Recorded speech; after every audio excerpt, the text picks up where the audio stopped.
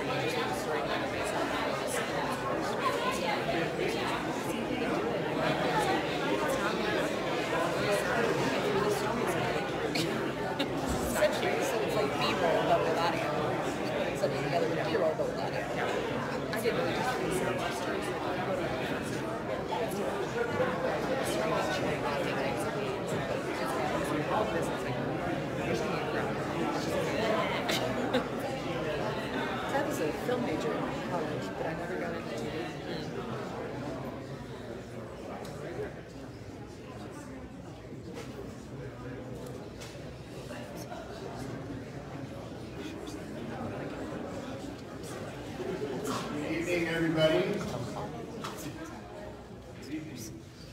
Oh, that was pretty weak. Good evening, everybody. That's better. This is the kind of crowd I was hoping for.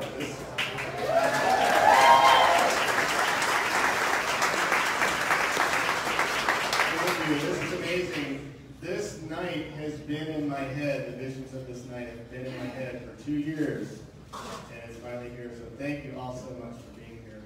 My name is Pach, and I am the photographer responsible for this project, Then and Now, celebrating our 150th anniversary, also known as the sesquicentennial. I've had a lot of practice over the last 2 years, saying and spelling sesquicentennial, so if you need any help, let me know. I first want to introduce Heidi Abed. She is going to read for us a Native American grant acknowledgement. Heidi?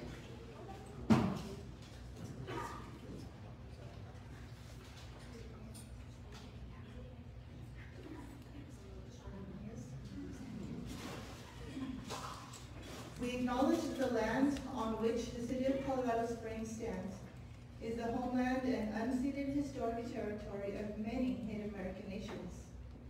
The very founding and development of our city was in direct violation with the Fort Laramie Treaty of 1851.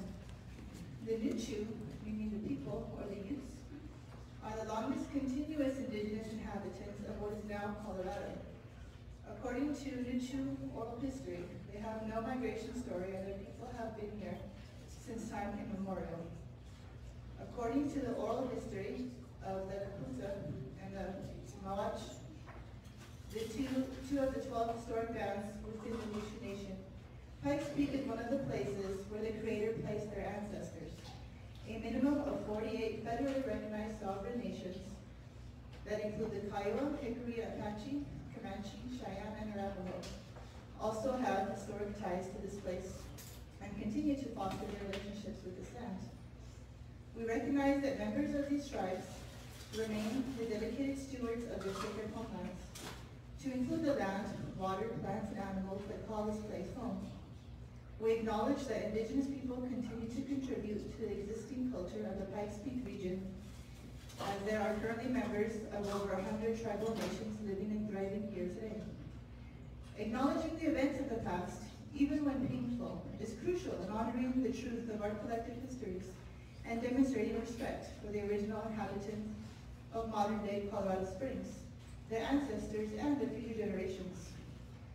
By taking the time to consider the violence, displacement, forced migration, and settlement that has brought us together today, we can continue to uncover the truth of the past and work toward the recognition and abatement of ongoing colonialism through the native lands that make up North America.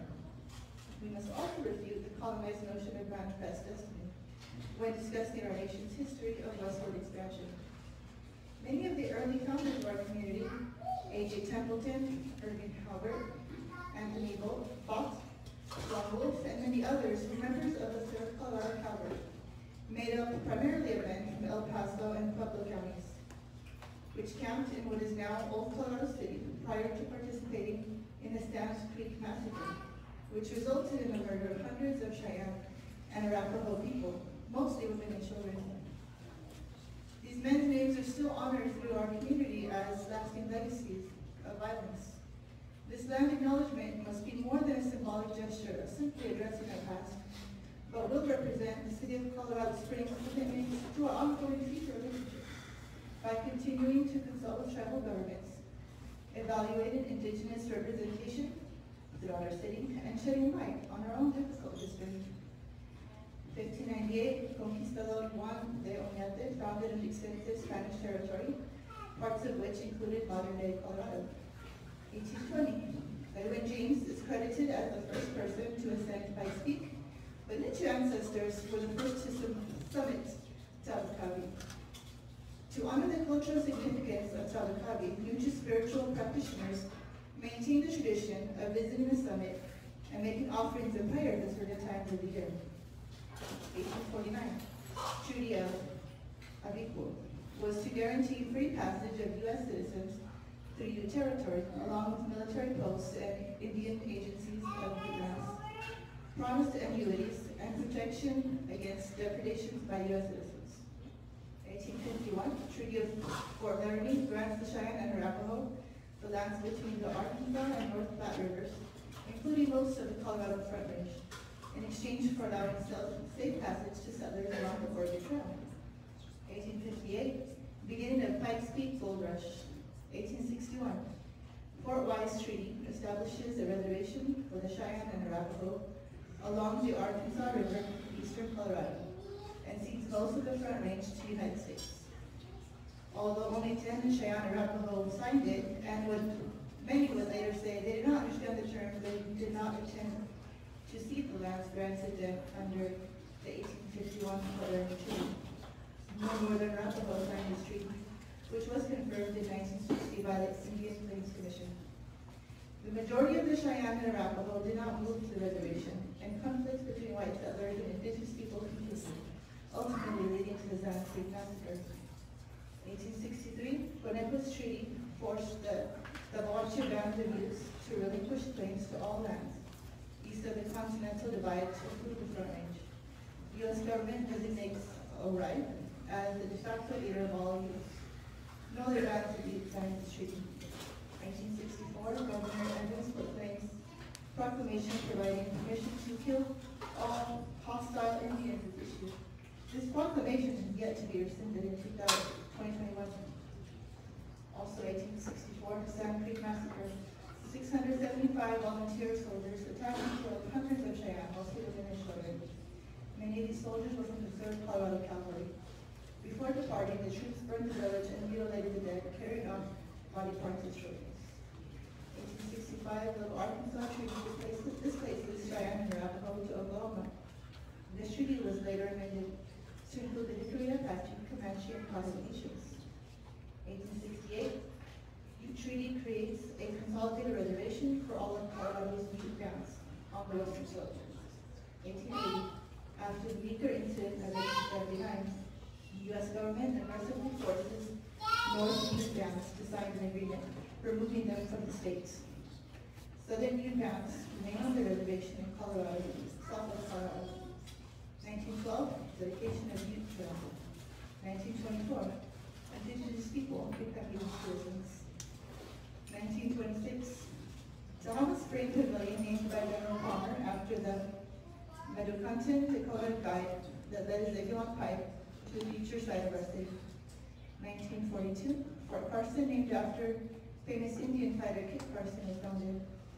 In 1863, Carson was responsible for waging a destructive war against the North that resulted in the removal of the Four Corners areas to southeastern New Mexico. When bands of Navajo refused to accept confinement on reservations, Carson terrorized the Navajo lands through a scorched earth campaign, burning crops, destroying villages, slaughtering livestock. Carson rounded up 6,000 Navajo, marched them across New Mexico for imprisonment on the Bosque Redondo reservation, over 300 miles from the north. 3,000 Navajo people died. This event is called the Long Walk. 1970, people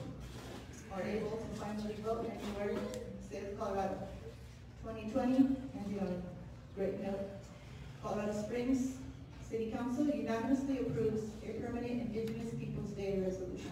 So there's plenty to look forward to for this of our history.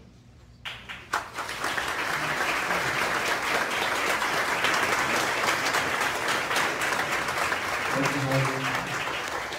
I feel it's important to acknowledge the people who came before us, as well as all of the various cultural groups that we have here in Colorado Springs. And I look around the room and I can see a lot of diversity right here, and that's one of the things that I try to portray in this project.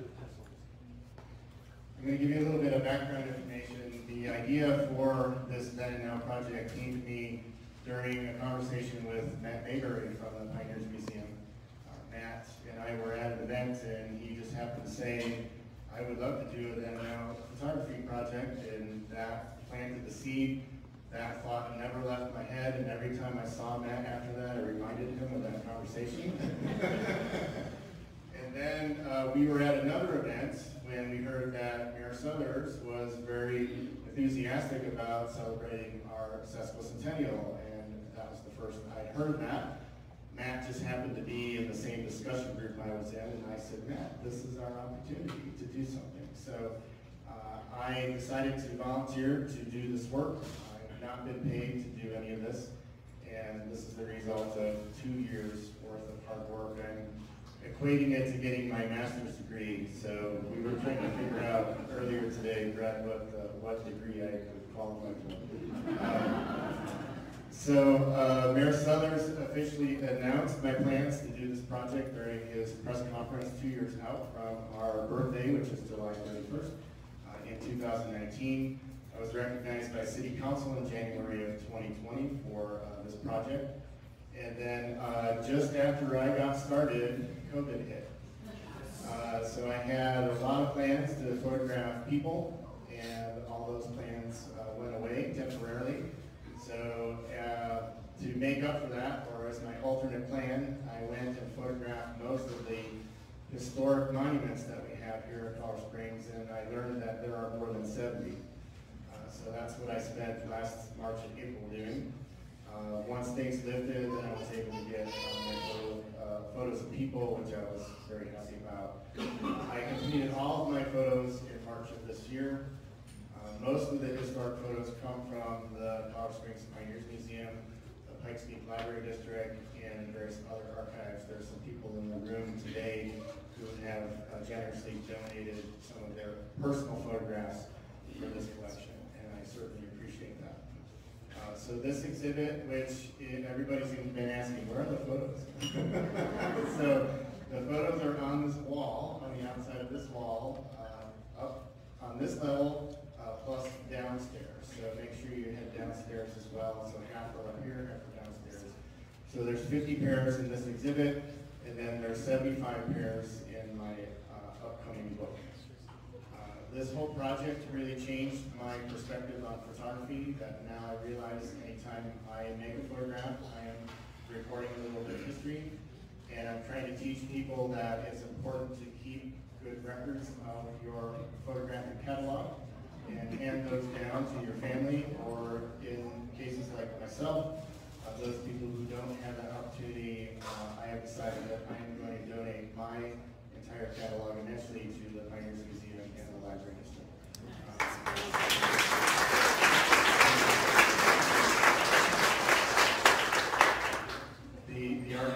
Now you can't, I say I'm encouraging people to do this, but you can't just show up with a shoebox full of photos. So there is a process, but the archives love getting collections from individuals. So a little bit about the upcoming schedule. This exhibit will be here through the end of August. Part of it will move to the Penrose Library in September. We'll have some photos on display at Gold Hill Mesa in October and November, and then Art 111 for December of this year. Right now I'm also talking to the airport, Sand Creek, and the East Libraries for exhibits during the first half of next year. I do have some artist talks and book signings coming up. So we have 2 here at Library 21C, July 21st and 29th at 5:30. So I see lots of you writing that down. And then one at Chrysler Gallery on July 22nd at the same time. So here's a little bit about my book. There's some sample pages over there at the table. I'll be hanging out there after the presentation, so you can come and talk to me and ask me questions. Looking at release a couple of weeks from now. It's a hardcover coffee table book with 195 pages and 75 pairs of photos. It has a section with my notes, which are my journal entries for each of the photos that I took. There are forwards by Suthers, John Spears and Brett Lavello with PPLP, and also Matt Mayberry from the Pioneers Museum. And it will be carried in the Pioneers Museum gift shop, as well as some other shops around town. And we'll have a booth at the July 31st celebration, which is downtown, and we want to invite everybody to show up for that. It's going to be a great event from, I believe, noon till 8, basically from the Pioneers Museum, stretching along Vernon to the Olympic Museum. So at this time, I would like to invite the CEO and head dude of the library, John Spears, to come up and say a few words.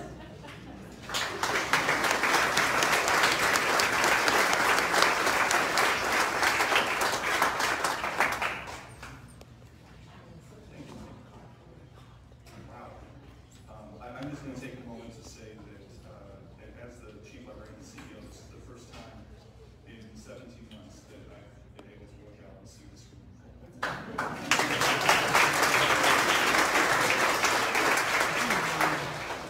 So thank you. Thank you all for coming out to the Library District and Library 21C for what I'm sure is going to be a very exciting meeting of exploring both our past and our present through the photography that might pop.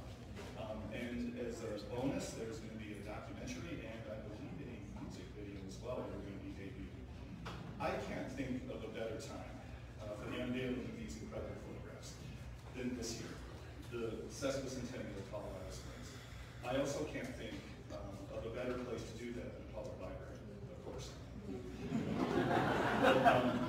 Many librarians, they like to say that the library should be the center of the community.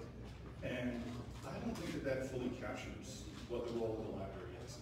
I think a library can be the center of the community, but I think it's much more important that the community be the center of the library. And one of the ways that we do that is as a repository for the history of our community. And we're not alone in this. The Pioneers Museum, Colorado College, the Western Museum of Mining and Industry, all of us are part of an ecosystem of maintaining the identity of our community, because history is our identity.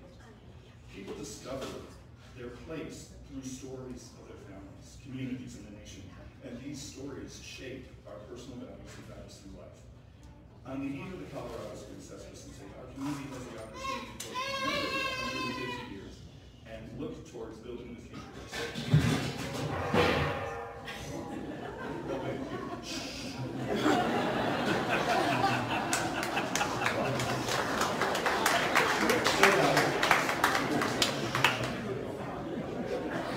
That's the first time in 20 years.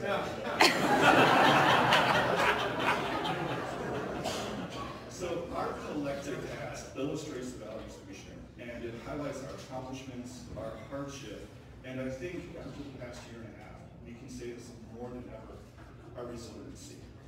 History provides the foundation for us and future generations to know what it means to be a member of this community. So since the 1950s, the Pikes Peak Library, the Pikes Peak region, and the library, has been a magnet for people. As newcomers from across the world flocked to the city, many looked around at new developments and expansive landscapes, and may not have recognized the history here. But our history runs deep, and it began well before Colonel Carver founded the city. So it's important now to reflect on the past as we look towards creating the next 150 years of Colorado Springs. So thank you for coming out. Thank you for being here tonight. Thank you for filling this place once again with people who want to learn, who want to be together, and want to share an experience. So we're pleased to host this exhibit moving forward. The Then and Now exhibit at our library. is going to be something that Mike has given as a gift to this community, and that we are so happy that we're going to be able to be one of the vehicles for getting that out. So like our collections, this exhibit ultimately belongs to all of you. It belongs to our entire community. Present-day residents, those who came before us, and in the spirit of what public libraries mean, for all of those who come after us. So thank you for joining us, and at this time, I'd like to introduce Leah Davis Witherow, Curator of History at the Colorado Springs Pioneers Museum.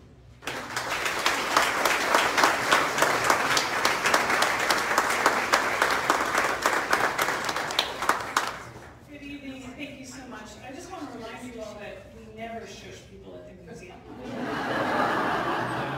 So, because we don't have to. On behalf of Matt Mayberry, our director, our staff, and our board, thank you all for coming tonight. Congratulations to Mike Pach, and thank you to our partners, the Pikes Peak Library District, for hosting this really important exhibit. And Mike, I just want to let you know that I talked to Matt today. I spent about an hour with him. He remembers all of those conversations very well, and he says you don't need to worry about it anymore. So congratulations. We have a very photogenic community. We are arguably one of the most photographed communities in the entire world. And as Heidi and John both said, the human history here goes back for thousands of years.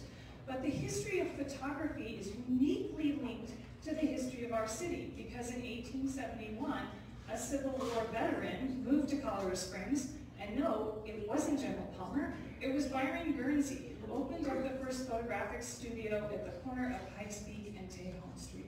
And from that point on, generations after generations of photographers, including William Henry Jackson, Laura Gilpin, Harry Stanley, Myron Wood, Stan Payne, and now Mike Pach, have captured something special about this place.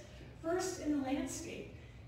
You know, words just couldn't describe how beautiful Pikes Peak was, the Garden of the Gods, our unique scenic environment. General Palmer and the people of that colony and the Denver and Rio Grande Railroad struggled to communicate the beauty of this region with words. And so they turned to photographers to tell that story. As a result, our community has drawn artists and photographers ever since to share something unique about us, to share it with ourselves, and to share it with the world. But then they've also captured something even more unique, beyond the landscape, and those are the stories about the people, because the people in our community are what make this place matter, what they make this place home. And so photographers like Mike Pach, who did such a fantastic job capturing the uniqueness, the diversity, the richness of our community history, this is important, and it arguably is as important as any history book we ever write or any text-based exhibit we ever display. The photographs have the ability to transport us through time. They're both ephemeral and timeless at the very same time.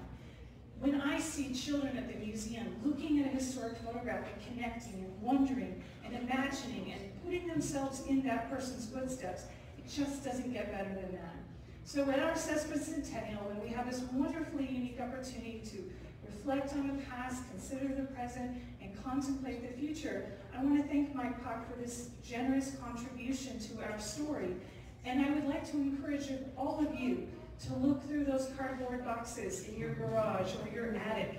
And before you donate them, please make an appointment and label every single photograph. Name, date, address. Archivists will love you for it. Earlier, we have a tree challenge going on at Colorado Springs. What a year of history. And when we were talking about planting trees, a month or so ago, we talked about planting trees today is not about us, it's a gift for the future generations. Think about the bicentennial in 2071. What are we leaving behind for that next generation to find? And photographs are a lot like that. Your photographs, the photographs you've taken of your family, of your business, of your home, of your school, those are really important to telling our shared story.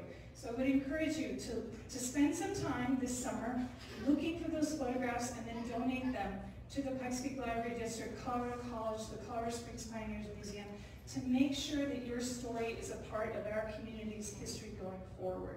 So once again, congratulations, Mike Pach, and thank you to the wonderful Pikes Peak Library District for hosting this event.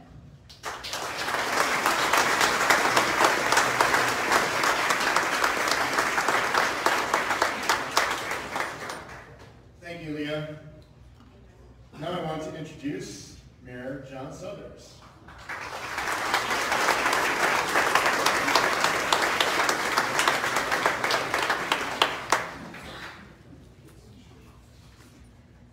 Good evening, everyone. It's a real pleasure for me to be here tonight and thank all of you for your support and enthusiasm for this project. I know the community is going to enjoy these photos tremendously. They provide a remarkable glimpse into our past, a unique look at how much has changed and how much has stayed the same. We've been celebrating our city's sesquicentennial for over a year now. And I got to tell you, there's nothing but our sesquicentennial that could cause me to grow a beard. It will be gone at midnight on July 30th. We've had some fun events already. This is yet another one. It is all going to culminate. I want to remind you, it's all going to culminate on Saturday, July 31st, the actual day of the sesquicentennial. Got a great downtown celebration, parade, and other events, including being able to watch some of the Olympics on a jumbotron at the Olympic Museum. It was a great day, and I encourage you all to participate. And of course, we are grateful to Mike Pach for his passion and creativity that led to this exhibit. It gives us another way to enjoy our history, celebrate how far we've come, and look forward to what we hope will be a very bright future. I encourage you to tell your family and friends to visit Library 21C and enjoy these comparisons. In addition, we do encourage you to share your own then and now photos on social media. Just tag City of COS or use the hashtag COS150 so we can share your old and new pictures of favorite spots around the city. You don't have to be a professional photographer to join in this fun. I'd like to also thank the Pikes Peak Library District for their partnership, along with the Carver Springs Pioneers Museum. The celebration of our city has been a community-wide effort to educate residents and visitors about historic places, people, and events. You know, I believe that to be a fully contributing citizen of our city, it's very, very helpful to know how we became the city we have become. So thanks again to Mike for creating, gathering, and assembling these incredible images that reveal so much about Carver Springs history, our progress, and our potential. Thanks for being here.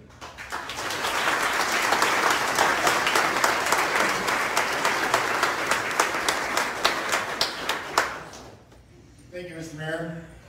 And now I would like to introduce State Representative Terri Carver for a special presentation.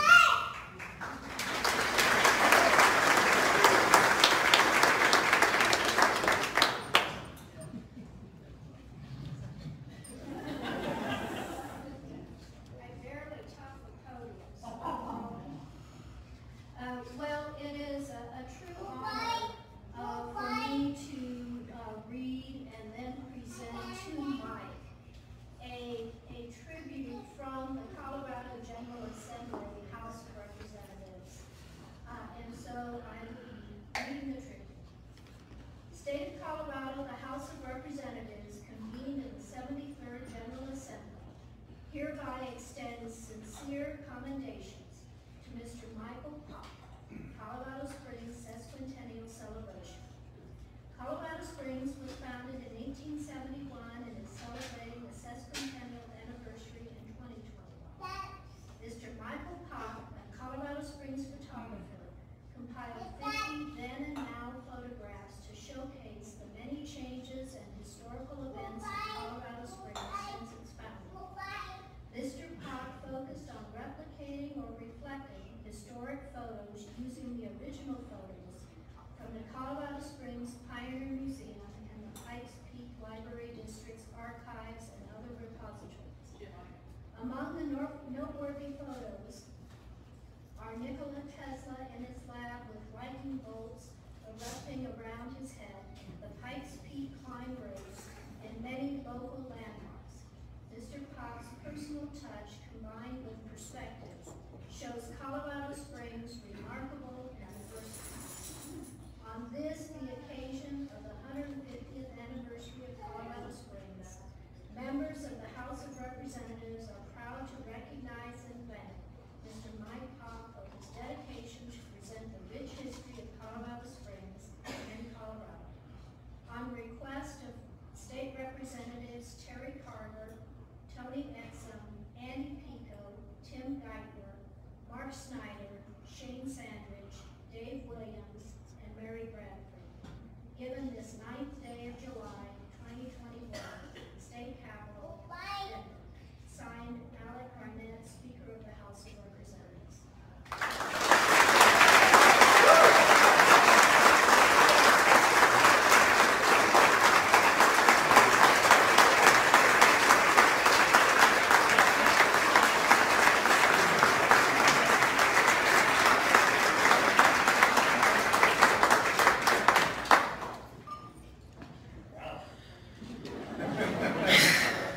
Thank you, Representative Carver. It really means a lot to me to get the recognition, not only here, but from all of you who are in attendance today. And that gives me the opportunity to say some thank yous. If I thanked everybody who had a hand in helping me with this project, we would be here till tomorrow morning. When I made my invitation list for tonight's event, that included 200 people, and that wasn't even everybody. So there were a whole lot of people that helped me in some way, either by posing for one of my photos, connecting me with someone who could get me to a location, or donating a photo that I could use. So I'm very grateful to those. It really did take a village to pull this off. I want to especially thank tonight's guest speakers. Also want to give a big thank you to Matt Mayberry and Hillary Mannion of the Colorado Springs Pioneers Museum. I spent 5 afternoons in the archives of the museum, and every time I found a cool picture, I would interrupt Hillary on what she was doing, and she was too polite to tell me that I was bugging the hell out of her. I was like a kid in the candy store, and I'd say, you know, look at this. And so, I also want to give a big thanks to Brett Labello. He was the key person in helping to arrange this event and put everything together. So thank you very much, Brett, and the rest of the PPLD staff who made today's event happen. I want to give a special thanks out to Donna Nelson with the City of Colorado Springs. Donna helped me get sponsors, who I'm about to thank, for covering some of the expenses that were incurred. There are some members of the Stroud family here today, and they have a very interesting history in Colorado Springs, and I am extremely grateful to them for their support and their generosity when it comes to this project. I want to thank Jamie Hastings of You Make Hot Productions. Jamie did the documentary film that we're about to see. It was one of the silver linings of COVID that because Jamie lost her job, she then found herself with nothing better to do than to follow me around. To photograph me at some of the locations, or film me at some of the locations. A very big thank you to Marcel and Paul and Stuart, my friends from Australia, who are watching the live stream right now, and my love goes out to them. They created a song and a music video, which today was #1 on one of the U.S. country music charts. So I'm very excited about that. We're trying to get some local airplay. The folks at Office Services, some of you are here today, who made all of these prints for me, and also the folks at Academy Art Frame who did the wiring for the photographs.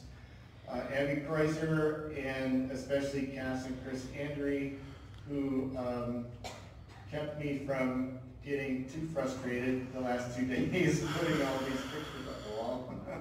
So yes, you saved me. And I'm sure there's some people I forgot, so if I forgot you, you know who you are, and thank you very much. I want to give special thanks to all of our sponsors, Colorado Springs Chamber and EDC, and thank you very much for your support. The V. Grayberg Foundation, the Cultural Office of the Pikes Peak Region, also known as Carver, and the Historic Preservation Alliance of Colorado Springs. I hope that you've been enjoying tonight's food, which was donated by the Picnic Basket Catering Collective, and the delicious drinks from Jake over at 1350 Distilling, as well as Pikes Peak Lemonade. And I hope you've really been enjoying the happy hour donuts.